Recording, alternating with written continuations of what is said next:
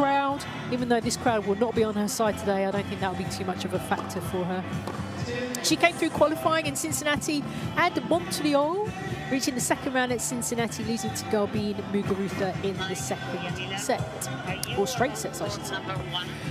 And all her US Open campaigns have pretty much come to an end by the hands of players that are really informed, like top seed here, Daria Kasatkina. They couldn't meet in the final. Caro goes all the way, and the same for Kasatkina as well. And I mentioned Garbine Muguruza. Garcia, she's a really aggressive player at the back of the court, so it's going to be interesting to see how Miss Harrison will cope with Garcia's playing style and her level as well, because they haven't met each other before. It's just got midday, so you'd expect the temperatures to go up a bit.